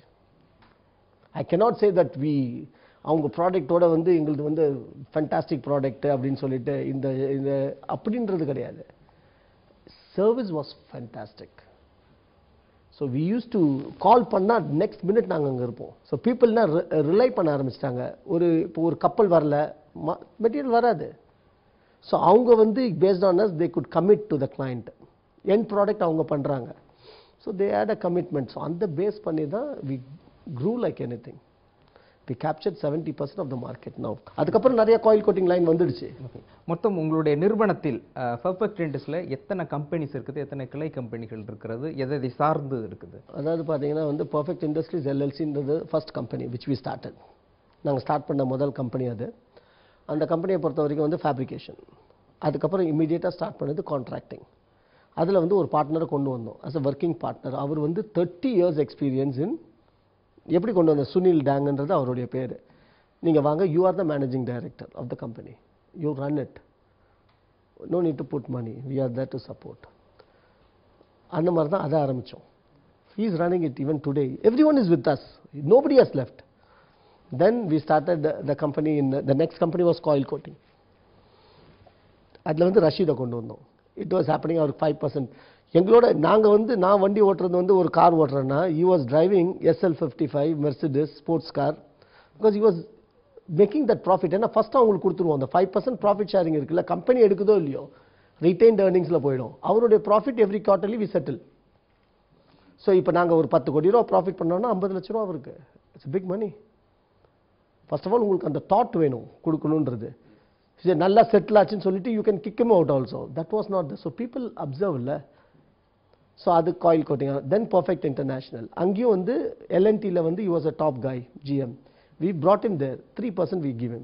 Depends upon. ஸோ எதெல்லாம் பெஸ்ட்டாக இருக்காங்களோ அது எல்லாமே கலெக்ட் பண்ணிக்கிறீங்க. கலெக்ட் பண்ணிவிட்டு ஆப்பர்ச்சுனிட்டி கொடுக்குறோம். கவர்மெண்ட் ஜாப்ன்றது இங்கே வந்து பார்த்தீங்கன்னா வந்து ஒரு ஸ்டாண்டர்ட் எனக்கு கவர்மெண்ட் ஜாப் பண்ணுற மாப்பிள்ளைன்னா அந்த life style is same. Risk for us the next the reason for our success was, சக்ஸஸ்ன்னு சொல்ல மாட்டேன், எவ்வளோ பேர் சக்ஸஸ்ஃபுல் பிஸ்னஸ் மேன் இருக்காங்க. The reason to achieve here is taking risk. Okay, நீங்கள் இது சக்ஸஸாக பார்க்கலையா? நீங்கள் சக்ஸஸாக பார்க்கலன்னு இல்லை, இட் இஸ் அ சக்ஸஸ். என்னை பொறுத்த வரைக்கும் ஒரு satisfaction. சக்ஸஸோட I am getting a satisfaction. இல்லை, இதில் எப்படி நீங்கள் கான்சன்ட்ரேட் பண்ண முடியுது? ஒரு காயில் கூட்டிங், அடுத்த கம்பெனி ஒன்றுனா கிளை பரப்பிக்கிட்டே போயிட்டுருக்கீங்க. ஸோ ஏறத்தாழ 3000 பேர் கிட்டத்தட்ட ஒர்க் பண்ணிகிட்டு இருக்காங்க. இண்டஸ்ட்ரி நிறையா இருக்குது, நிறைய கண்ட்ரிஸ் போயிட்டுருக்குறீங்க. எப்படி உங்களால் ஃபுல் அண்ட் ஃபுல் மேனேஜ் பண்ண முடியுது? இது வந்து ஃபுல் அண்ட் ஃபுல் மேனேஜ் பண்ணணுன்னா first of all certain சாக்ரிஃபைஸுங்க. Family life has been sacrificed for this particular. என்னை பொறுத்த வரைக்கும் சரி, என் பார்ட்னரை பொறுத்த வரைக்கும் சரி, இட் இஸ் வெரி டிஃபிகல்ட். ஏன்னா ஒரு மாதத்தில் 15-20 டேஸ் ட்ராவல் பண்ணுறோம். இருந்தாலும் வரும்போது ஓகே இவங்க சந்தோஷமாக தான் இருக்கிறாங்கன்னு நம்ம நினைப்போம். பேசிக்கலாக அவங்க காட்ட மாட்டாங்கல்ல. So it has affected also somewhere. Something you have to sacrifice to achieve something. Okay, but அதுக்கு உங்களுக்கு support வேணும். That support I got from a sacrifice, satisfied, success. இதுதான் உங்க லைஃபா ஓடிக்கிட்டு இருக்கு. அப்படிதான் ஓடும்.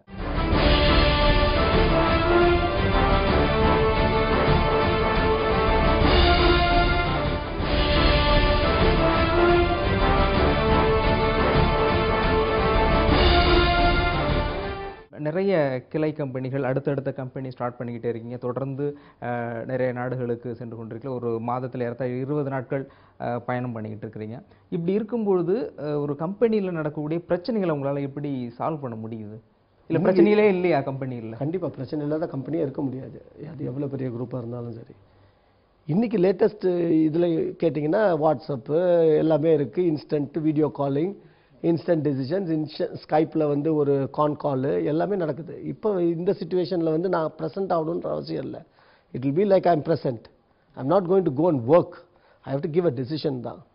ஸோ பார்ட்னர் இருக்கா, மேக்ஸிமம் இருக்காப்புல, அவரும் பார்த்துக்கிறாரு, அவரும் டிசிஷன் எடுக்கிறார். எண்ட் ஆஃப் த டே நான் தான் போய் கையெழுத்து போடணும், நான் போய் தான் ஆகணும். பிரச்சனைன்னு வரும்போது நாங்கள் டிஃப்ரெண்ட் வேல ஹேண்டில் பண்ணிகிட்டு இருந்தோங்க. இப்போ நீங்கள் பார்த்தீங்கன்னா எங்களுடைய பாலிசின்னு நான் சொன்னேன்ல, salaries to go on time, no terminating of people. நீங்கள் ரீசன் கேட்டீங்க. இதே நான் வந்து பீக்கில் இருந்தோம், இன்னொரு 2000 பேருக்கு வந்து நான் எடுத்துருக்க முடியும். ஒரு பெரிய ப்ராஜெக்ட்டு, ஒரு 500 கோடி ரூபா ப்ராஜெக்ட் கிடச்சிது, 2000 பேர் வேணும்னா 2000 பேர் அந்த ப்ராஜெக்ட் மல்டிநேஷ்னல் மாதிரி ஹையர் அண்ட் ஃபயர். அந்த பாலிசி கிடையாது. இல்லை அதுதானே ஆக்சுவலி ஒர்க்கிங் பேட்டர்னில் கரெக்டான விஷயம். என்னை பொறுத்த வரைக்கும் அது கரெக்டானதே கிடையாது. நீங்கள் வந்து ஒரு ஒர்க்கிங் இருக்குது, அதுக்கு தகுந்த மாதிரி ஆர்டர் வருது. ஸோ அதில் வந்து ஹைலைட்டாக போயிட்டு இருக்கிறது தானே கரெக்டான ரூல். இல்லை வருது, பட் நீங்கள் என்ன பண்ணுவீங்க, அது வந்து நிரந்தரம் கிடையாது. இன்றைக்கி ஒரு மார்க்கெட் வந்து பூம் ஆகுது அப்படின்னு பார்த்தீங்கன்னா அந்த பூம் வந்து நிரந்தரமாக இருக்க போகிறது இல்லை. இங்கே ஒரு ஐலாண்டு வருது, அந்த ஐலாண்ட் ரிப்பீட் ஆக போகிறது இல்லை. இல்லை அதே பேட்டர்னில் இப்போ எந்த அளவுக்கு ஹைலைட்டாக ஒர்க்கு கிடைக்குதோ அதுக்கு தகுந்த மாதிரி ஆட்கள் எடுத்துக்கிட்டு அந்த ஒர்க்கு சக்ஸஸ் பண்ணி இப்போ குறைகின்ற பொழுது அதுக்கு தகுந்த மாதிரி ஏற்ற இறக்கத்துக்கு தகுந்த மாதிரி கம்பெனி ரன் பண்ணலாம் இல்லையா? நான் எங்கள் பாலிசி அதான் நான் சொன்னேன்ல, இது ஒரு ஃபேமிலி பிஸ்னஸாக பண்ணிகிட்டு இருக்கோம்.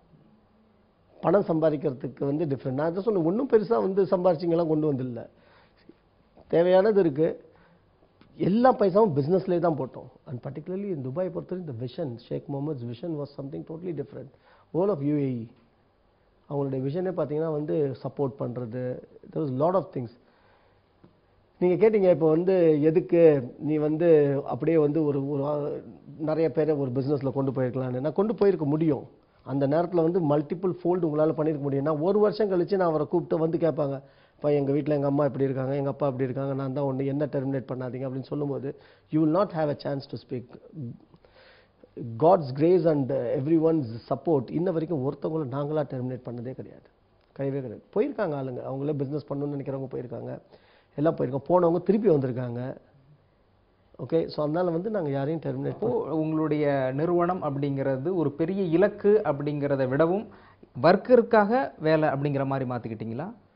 ஒர்க்கருக்காக வேலைன்றது இல்லை, ஒர்க்கருக்கு வந்து அங்கே வந்தால் வேலைக்குன்னு வராங்க, அவங்களுக்கு ஃபுல் வேலை இருக்கணும். கண்டிப்பாக 8 மணி நேரத்தில் வந்து அவங்க சம்பாதிக்கிற காசு அவங்களுக்கு பத்தாது. அங்கே வேறு என்ன என்டர்டெயின்மெண்ட் இருக்குது? ரூமுக்கு போவாங்க, டிவி பார்ப்பாங்க, படுப்பாங்க. ஸோ 4 மணி நேரம் was a compulsory over time. 12 hours டியூட்டின்றது எங்களுடைய பாலிசி. அந்த 4 hours இஸ் அடிஷனல் இன்கம், அவனுக்கு இன்சென்டிவ் மாதிரி. மொத்தம் எத்தனை நாடுகளில் உங்களுடைய நிறுவனத்தை சார்ந்தவர்கள் பணியாற்றி கொண்டிருக்கிறார்கள்? குவைத் நிறைய பேர் அட் பீக் லெவலில் வந்து பார்த்திங்கன்னா இதை தவிர ஒரு 1000 பேர் ஒர்க் பண்ணிட்டு இருந்தாங்க. இதில் பார்த்தீங்கன்னு வச்சுக்கோங்க, Bahrain we did a projects and all, பஹ்ரைன்லேயும் office இருக்குது. இப்போ சவுதியில் வந்து ஃபேக்ட்ரி, ஃபுல் ஃப்ளெஜ் ஃபேக்ட்ரி, அங்கே லோக்கல் ஒரு பார்ட்னர் இருக்காரு. So Trichy at a peak time maybe 800-900 people work பண்ணிட்டு இருந்தாங்க. எல்லாம் வந்து லேபர் நீங்கள் ஹையர் பண்ணுறீங்க, ஹையர் பண்ணிவிட்டு ஒரு ஜாப் கொடுக்குறீங்க, அவங்க முடிச்சோன்னே போயிடுவாங்க. அது வந்து உங்கள் எம்ப்ளாய் கிடையாது, கான்ட்ராக்ட். அதில் ஒரு இன்ட்ரெஸ்டிங்கான ஒரு விஷயம் இருக்குது உங்ககிட்ட. இன்டர்நேஷனல் கம்பெனி அப்படிங்கிறது இன்டர்நேஷனல், இந்தியா தவிர வேறு எந்த இடத்துல தான் இன்டர்நேஷனல் கம்பெனின்னு சொல்கிறாங்க. பட் ஆனால் இன்டர்நேஷனல் பல நாடுகளில் இருக்கக்கூடியவர்கள் உங்களோட தொடர்பு கொண்டு இருக்காங்க, உங்களோட பார்ட்னர்ஷிப்பாக இருக்கிறாங்க, ஒர்க் பண்ணிகிட்டு இருக்காங்க, அவங்கள்ட்ட நீங்கள் ஐடியா ஷேர் பண்ணிகிட்டு இருக்கீங்க. எப்படி அது சாத்தியமாக இருக்குது? உங்களுடைய மூமெண்ட் தானேங்க. இப்போ நீங்கள் என்ன கொடுக்குறீங்களோ அது உங்களுக்கு கிடைக்கும். கண்டிப்பாக கொடுக்காம எதுவுமே கிடைக்காது. Okay, what ever you give you get it. And what ever your thought, நீ என்ன சிந்திக்கிறியோ மற்றவங்க வந்து அதை தான் அவங்க சிந்திக்கணும் அப்படிங்கிறது இல்லை. அப்படின்றது கிடையவே கிடையாது ஆக்சுவலி வந்து. ஆனா நீங்க சிந்திக்கிறது வந்து கரெக்டா சிந்திச்சீங்கன்னா அவங்களையும் வந்து அதை ரைட்டா சிந்திக்க வைக்கும். இப்போ என் பார்ட்னர் இருக்காங்கன்னா வந்து சப்போஸ் அவங்களுக்கு பிரச்சனை வரலாம், பின்னாடி வந்து என்னோட ஃபேமிலியில் எனக்கு பிரச்சனை இருக்கலாம். ஓகே, அதை நான் ஃபோக்கஸ் பண்ணிவிட்டு என்னோட பிஸ்னஸ் பார்ட்னர்ஸில் போய் நான் காட்டும் போதோ ஏதோ ஒரு கோவப்பட்டாலும் ஒரு அட்ஜஸ்ட்மெண்ட் பண்ணுற ஒரு ட்ரெண்ட் இருக்கணும் அவங்களுக்கு. ஃபஸ்ட்டு நீங்களே அனலைஸ் பண்ணுறீங்க. இப்போ வந்து நான் ஒரு அப்ராடில் இருக்கேன், இப்போ திடீர்னு எனக்கு ஃபோன் வருது, இந்த மாதிரி பிரச்சனை இருக்குன்னா ஓகே இந்த விஷயத்தில் நீங்கள் ஹேண்டில் பண்ணுங்கள். You have all rights to handle. Even minor share ஹோல்டராக இருந்தால் கூட ஒரு ஃப்ரீடம் கொடுக்குற போது அவங்க என்ன பண்ணுறாங்க, அது ஒரு கம்பெனியாக நம்மளுடைய கம்பெனியாக எடுத்து பண்ணுறாங்க. அதே மாதிரி என்னுடைய ஒர்க்கர்ஸ் பார்த்தீங்கன்னா it's not focused only on Indians. எனக்கு வந்து ஆல் ரைட்ஸ் இந்தியன்ஸ் மாத்திரம் என்னால் வைக்க முடியும். There is no limitations. அந்த மாதிரி வந்து நான் வந்து மிக்ஸ்டு நேஷனாலிட்டி தான் வைக்கணும் அப்படின்னு ஒரு ரூல் இருந்துச்சு. ஒரு local companies most of the companies free zone based companies. லிமிடேஷனில் அப்படியும் பார்த்தீங்கன்னா இப்போ ஒரு பாகிஸ்தான் ஃபஸ்ட்டு என்னோட driver was from Pakistan. Okay, my first few employees from Bangladesh. இதெல்லாம் ரெஸ்ட்ரிக்ட் பண்ணிட்டாங்க. பங்களாதேஷ்லாம் வந்து யூஏஇயில் சில பேரை வந்து ரெஸ்ட்ரிக்ட் பண்ணாங்க நடுவில். இப்படி வந்து அவங்க வந்து இன்றைக்கும் ஒர்க் பண்ணிட்டு இருக்காங்க எங்கிட்ட பங்களாதேஷ், அப்புறம் ஸ்ரீலங்கா, அதுக்கப்புறம் நேபாள். ஸோ நீங்கள் பார்த்தீங்கன்னா டிஃப்ரெண்ட் கண்ட்ரீஸ்லேருந்து வந்து people are working. Philippines. Okay, so இவங்கெல்லாம் வந்து எல்லாருமே வந்து ஒரு ஃபேமிலியாக தான் ஒர்க் பண்ணிட்டு இருக்காங்க. ஸோ அதனால் வந்து ஒரு பாகுபாடு எதுவுமே கிடையாது. Okay, Tamil of course we give importance Tamil பக்கம். அந்த பக்கம் என்னோட partner is from Mangalore, Karnataka. So அதனால் அவங்கள தான் வைக்கணும் அப்படின்றதுலாம் கிடையாது. We consider as India and we consider. அது செலெக்ஷன் அப்படிங்கிறது தான் பெரும்பாலும் தவறு செய்கிறது. அப்படிங்கிறது பார்ட்னர்ஷிப்பாக இருக்கக்கூடாது எந்த ஒரு கம்பெனியாக இருந்தாலும் அப்படிங்கிறது அடிப்படையிலே சொல்லப்படுது. யாராக இருந்தாலும் பார்ட்னர்ஷிப்னா எப்படியா இருந்தாலும் பிரச்சனை வந்துடும். அதுக்கு பொறுமையாக இருந்தாலும் இல்லை லேட் ஆனாலும் இண்டிவிஜுவலாகவே நீங்கள் ஸ்டார்ட் பண்ணுங்க அப்படிங்கிறது தான் பெரும்பாலான அட்வைஸ் இருக்குது இல்லை. ஆனால் பட் நீங்கள் அதில் டோட்டலி டிஃப்ரெண்ட்டாக இருக்கு. And also success how it possible. Very different. எல்லாருமே சொன்னாங்க நீங்கள் தாமஸ் வந்து ரொம்ப வந்து ஒரு மாதிரி எடுத்தோம் கவுத்தோன் இருப்பான்றதை நான் முன்னாடியே சொன்னேன். அதனால் இவங்ககிட்ட நீ எப்படி இருக்க போகிற அப்படின்னு நிறைய பேர் மேக்ஸிமம் கேட்டிருக்காங்க. ஓகே, அந்த நான் என்ன வந்து கூட கேட்டிருக்காங்க. அவர் ரொம்ப பொறுமையானவர், வந்து எதுவுமே வந்து டிசிஷன்ஸ் கரெக்டாக பொறுமையாக எடுப்பார். ஸோ எப்படி நீங்கள் 2 பேருன்னா சொன்னேன். அப்போ சொன்னேன், இது இப்போ இல்லை, இன்னொரு 20-30 வருஷம் ஆனாலும் நாங்கள் அப்படி தான் இருப்போம். நாட் நெசசரி எங்கள் பசங்க வந்து இந்த பிஸ்னஸை பண்ண போகிறோன்றது. இந்த கம்பெனி அவங்களே நடத்துவாங்க. My directors, my managers can run the company. Even if I am going to retire after 5-10 years நான் ரெஸ்ட் எடுக்கணும்னு நினச்சா கூட அப்படி ஒரு என்வாயர்மெண்ட்டை தான் நாங்கள் க்ரியேட் பண்ணியிருக்கோம் கம்பெனியில். இப்போ எனக்கு ஒரு ப்ராப்ளம்னா சண்டை போடுறது சகஜம். என்ன சொல்லியிருக்கேன் மேக்ஸிமம் நாங்கள் என்ன பேசிக்குவோம், ஈவினிங் வந்து on a coffee table R what ever where ever we go out we should throw it out. என்ன டிஃப்ரென்ஸ் இருக்கோ ஷேர் பண்ணி முடிச்சிடணும். So next day it should be normal. சரி, ஓகே. இப்போ நீங்கள் ஒரு பொறுப்பு ஒருத்தர் கொடுத்துருக்கீங்க, பட் அவரே முழுமையாக எடுத்துக்கிட்டு அது அவரோட கம்பெனியாகவே நினச்சிக்கிட்டு உங்கள்கிட்ட இருந்து ஸ்ப்ளிட் பண்ணி போகிற சூழல் அந்த மாதிரி இருந்தால் இல்லையே. அவங்களுக்கு வேணுங்கிறத வந்து நீங்கள் பண்ணி கொடுக்குறீங்கல்ல. வெளியே போனாங்கன்னா அதுக்கப்புறம் வந்து போகணுன்னு நினச்சவங்க இருக்கிறாங்க. இப்போ நான் சொன்னேன் இந்த காயில் கோட்டிங் கம்பெனி இல்லைன்னு ஒன்று நடந்துட்டு இருந்தது. அவர் என்ன பண்ணார், எனக்கு வயசாகிடுச்சு தாமஸ், நான் போகணும், நான் ஒரு ட்ரேடிங் ஆரம்பிச்சுக்கிறேன்னு சொன்னார். உங்களுக்கே நான் சப்ளை பண்ணுவேன், காயில்ஸ் எல்லாம் நீங்கள் வெளியிலேருந்து வாங்குறீங்க, சரி போங்க. அத்தனை வருஷம் இருந்துட்டு 10-11 வருஷம் இருந்துட்டு யூ வாண்டட் டு கோ. பசங்களுக்கு நான் செட் பண்ணி கொடுக்கணும் அப்படின்றது தான் என்னுடைய எய்ம். இப்போ எங்கள் கம்பெனி வந்து யாரும் குறை சொல்ல முடியாத அளவுக்கு அந்த 5% அக்யூமுலேட்டட் ப்ராஃபிட் இருக்குல்ல, every thing has been bad to him and he went. But success ஆகுன்றது வந்து வேற விஷயம். அவர் அதுக்கப்புறம் பார்த்தாரு நான் தனியாக அந்த ட்ரேடிங் கூட பண்ண முடியல. So he wants to come back and help us. So அந்த மாதிரி ஒரு சூழ்நிலை தான் தவிர வந்து நீங்கள் போகிறீங்க அவங்கள பிடிச்சி வச்சுக்கிட்டோ நீ இருந்து தான் ஆகணுன்றது கிடையாது. நானே விருப்பப்பட்டு போகிறோம். மற்றபடி மற்ற எந்த பார்ட்னர்ஸும் அன்னையிலேருந்து இன்ன வரைக்கும் எங்கள் கூட தான் இருக்காங்க, including locals involve. Arabs, typical அரப்ஸ்லாம் யார்ட்டையும் ஒட்டிகிட்டு இருக்க மாட்டேன்னு சொல்லியிருக்காங்க. அது மாதிரி கிடையவே கிடையாது. ஏன்னா உங்களுடைய ஆட்டிடியூட் இப்போ வந்து உங்களுடைய ப்ராஃபிட்டில் வந்து 5% ஷேரிங் அப்படிங்கிறீங்க. அது ஒன்லி டாப் மோஸ்ட்டில் இருக்கிற ஹையர் அஃபிஷியல்ஸுக்கு மட்டுமா இல்லை எல்லாருக்குமே ஷேர் பண்ணுறீங்க? அதாவது வந்து ஒரு அமௌண்ட்டுன்னு ஒன்று ஃபிக்ஸ் பண்ணிவிடுவோம். அதுக்கப்புறம் depends upon we categorise ABCD. இது வந்து இவ்வளோ ஸ்டாஃப் இருக்காரு, 10,000 திராம் சம்பளம் வாங்குறாங்கன்னா அவருக்கு 2,000 திராம் கொடுக்கணும் போனஸ் அப்படின்றது கிடையாது. அந்த ஒரு சிஸ்டம் கிடையாது போனஸ்ன்றது. பட் வி கிரியேட்டட் திஸ் ஒரு 4 கேட்டகரிஸ். அப்புறம் ப்ரொமோஷனல் கேட்டகரிஸ் ஹெல்ப்பர்ஸாக தான் வருவாங்க. பார்த்தீங்கன்னா டெக்னீஷியனாக இது வருவாங்க. அவங்க ஒரு கேட்டகரியில் வந்து அந்த சேலரியை மேட்ச் பண்ணுறது. ஸோ ப்ளஸ் ஒரு இன்சென்டிவ்ஸ் போனஸ்ன்றது கம்பெனியில் கொடுக்குறது. இவ்வளோ அமௌண்ட்டு கொடுத்துருவோம் டைரக்டர்ஸ். இவ்வளோ உங்களுக்கு ப்ராஃபிட் பண்ணுறோமோ இல்லையோ அது வேறு விஷயம். இவ்வளோ அமௌண்ட் இருக்குது, இந்த அமௌண்ட்டை நீங்கள் ஷேர் பண்ணி கொடுத்துருங்க. We don't get involve in those decisions. அது அவங்களே ஷேர் பண்ணி ஷேர் பண்ணி கொடுத்துருவாங்க அவங்க. So that is carry on. அதை தவிர மற்றபடி வந்து குறைன்னு வந்து சொல்கிறது வெரி வெரி ரேராக இருக்கும் என்னை பொறுத்த வரைக்கும். அப்படியே வந்து இந்த சம்பளம் எக்ஸ்ட்ரா கொடுக்குறாங்க என்னோட இதுக்கு அப்படின்னா அப்படி போனவங்க இருக்கிறாங்க. ஏன்னா அதை நாங்கள் வந்து டிமோட்டிவேட்டும் பண்ண மாட்டோம். என்கிட்ட தான் கடைசியில் வரணும் ஒருத்தர் ரிசைன் பண்ணி போகணுன்னா. So they will come to me. கடைசியாக நான் தான் கூப்பிடுவேன். என்ன இப்போ ஒரு 3000 பேர் இருக்கக்கூடியவர்கள் யார் ரிசைனிங் இருந்தாலும் உங்கள் கடைசியாக என்கிட்ட தான் வரணும். என் பர்மிஷன் இல்லாமல் போக முடியாது. ஓகே. அதில் இந்த நிறுவனத்தை நடத்துகின்ற பொழுது நீங்கள் சந்தித்த மிகப்பெரிய சவால்கள், பிரச்சனை, அந்த மாதிரி விஷயங்கள், மறக்க முடியாத தருணங்கள், இல்லை மறக்க முடியாத நபர்கள் அப்படின்னு யாரை சொல்ல முடியும், எதை சொல்ல முடியும்? இல்லைங்க, நிறையா விஷயங்க. அது பார்த்தீங்கன்னா எக்ஸாம்பிள் 1 2. நம்பர் 1 வந்து ஒரு இந்த கிரைசிஸ்ன்னு வந்தபோது நிறைய பேர் வந்து பைசா எடுத்துகிட்டு கொடுக்க முடியாமல் போனவங்கெல்லாம் நிறைய பேர் இருக்காங்க.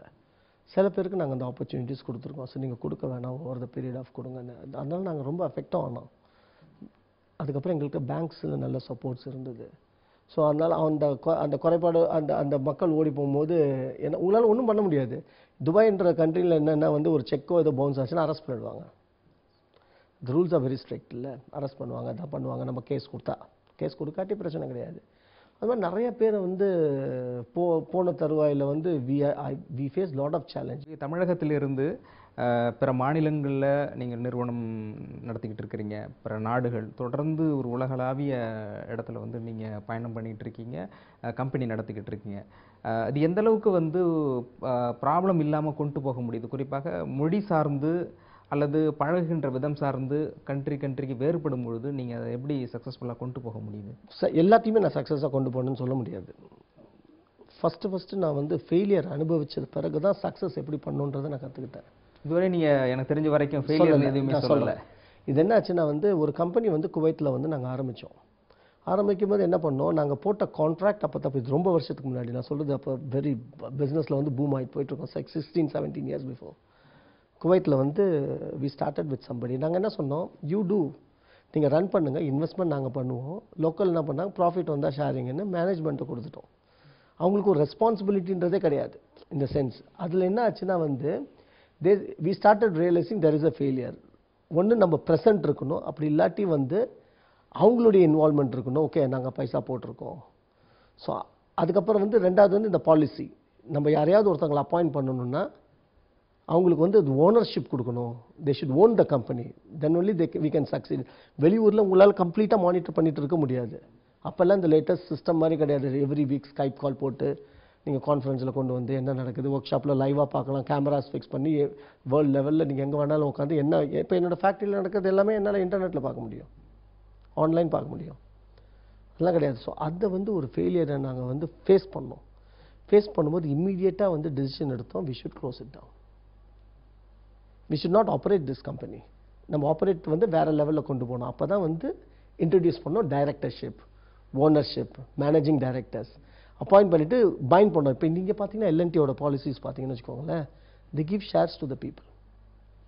இவ்வளோ அலாட் பண்ணுவாங்க, இத்தனை வருஷத்துக்கு பைண்ட் பண்ணுவாங்க. நாங்கள் அப்படி பண்ணல. தே find, that is also a policy of them. We did it in a different way. நீ வாங்கிக்கோ, ஈக்விட்டியே உனக்கு. ஏன்னா இது பப்ளிக் கம்பெனி கிடையாது, எங்களுக்கு இட்ஸ் பிரைவேட் லிமிடெட். புதிதாக தொழில் தொடங்கக்கூடிய நபர்களுக்கு, புதிதாக தொழில் செய்ய விரும்பக்கூடிய அல்லது பிஸ்னஸ் ஃபீல்டில் வரக்கூடிய இளைஞர்களுக்கு நீங்கள் சொல்லக்கூடிய அறிவுரை என்ன அப்படின்னு சொல்லுங்கள். அந்த அளவுக்கு அறிவுரை வந்து நான் என்னை பொறுத்த வரைக்கும் நான் என்ன நினச்சேன், நான் பிஸ்னஸ் பண்ணணும்னு நினச்சேன் சின்ன வயசுலேருந்தே. எனக்கு ஒரு அம்பிஷன் இருந்தது, நான் ஒரு பிஸ்னஸ் மேனாக தான் ஆகணுன்றது வந்து ஒரு அம்பிஷன். ரெண்டாவது வந்து இன்றைக்கி இளைஞர்லாம் ரொம்ப ஃபாஸ்ட்டு. இன்றைக்கி யங்ஸ்டர்ஸ் ஆர் டூ ஃபாஸ்ட். அவங்களுடைய இப்போ நீங்கள் பார்த்தீங்கன்னா த வே தே திங்க் எல்லாமே வந்து மல்டிபிள் ஃபோல்ட் ஆயிடுச்சு. லேட்டஸ்ட் சிஸ்டம், யூடியூப், ட்விட்டர், ஃபேஸ்புக்கெல்லாம் பார்த்தீங்கன்னா எல்லாருக்கும் டிஃப்ரெண்ட் ஐடியாஸ் வருது. தே டெவலப் த ஐடியாஸ். பட் என்னை பொறுத்த வரைக்கும் அவங்க என்ன பண்ணணும்னு நினைக்கிறாங்கன்றத வந்து மற்றவங்க, நான் சொன்ன ஒரு சிவில் இன்ஜினியர் ஆகணுன்றது ஒரு எய்ம் இருந்தது. ஓகே, அதுக்கு தான் நான் என்னுடைய ஒரு போஸ்ட் இது ஸ்டடீஸை வந்து அதை விட்டுட்டு நான் போனேன். பட் நீங்கள் பார்த்தீங்கன்னா என்னோடய லைனே வந்து மெக்கானிக்கல், பாலிமர், ஒரு இன்ஜினியரிங், ஒரு பிஸ்னஸ் ஃபீல்டுன்றது இருந்தனால அதில் போனேன். ஸோ நீங்கள் யூடியூபோ இதையோ பார்த்து ஒரு இதை பார்த்து நான் இதை பண்ணணும், இந்த ப்ராடக்ட் நான் பண்ண போகிறேன்ப்பா அப்படின்றது இருக்கக்கூடாது.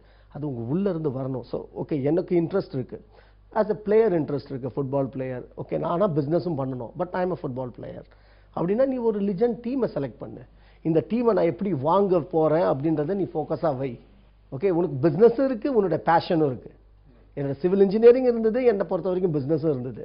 எதையுமே மிஸ் பண்ணுறதில்ல, ஏதாவது ஒரு இல்லை கனெக்ட் பண்ணிக்கோங்க, உங்களை கனெக்ட் பண்ணிக்கோங்க நீங்கள். அதே சமயத்தில் வந்து பேரண்ட்ஸ்க்கு வெரி இம்பார்ட்டன்ட் வந்து இப்போ நான் இப்படி தான் இன்ஜினியரோ டாக்டரோ நான் திருப்பி சொல்கிறது தான், அது ஆகணுன்றது முக்கியமே கிடையாது.